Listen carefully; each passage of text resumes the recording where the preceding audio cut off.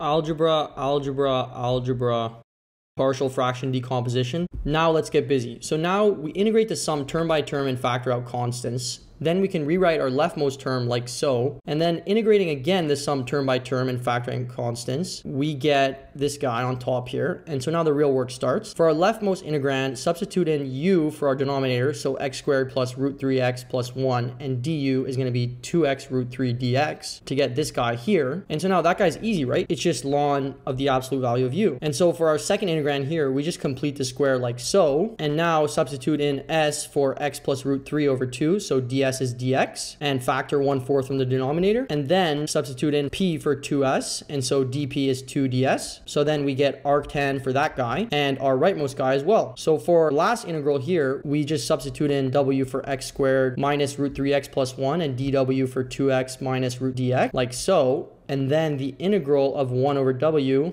is obviously ln w. So we have this guy here. And now we complete the square for our last integrand like so. And then we substitute in v for x minus root 3 over 2 and dv for dx and take out 1 over 4 from the denominator. So now we sub in z sub 1 for 2v and dz sub 1 for 2 dv. And then this integral is obviously going to be the arctan of z sub 1 like so. And then we just unwind all our substitutions to get this monster right here. And yeah, we're done.